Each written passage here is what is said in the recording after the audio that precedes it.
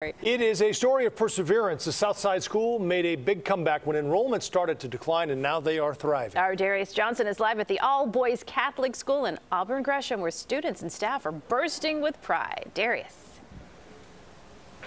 Yes, they are bursting with pride, and they're even more excited as they get ready to celebrate their 100th year anniversary in 2026. Principal Shaka Rawls, talk to me exactly about what you all are looking forward to when it comes to this. Well, what better place to end the spot is in our Hall of Fame, where we celebrate our historic past and blaze a new, bright, secure future for Leo High School. We're planning one of the biggest parties that the city of Chicago has ever seen. If you felt any bit of the energy that we have inside this building, Auburn-Gresham sees that all the time, but we're going to show the south side of Chicago, we want to show the city of Chicago writ large what happens inside of Leo High School. So our goal is to show the world what we do right here at 7901 South Sangamon. All right, and it has been a great time here at 7901 South Sangamon. A lot of positivity, a lot of uplifting spirits. That's the very latest for our latest school spotlight here at Leo Catholic High School. I'm Darius Johnson.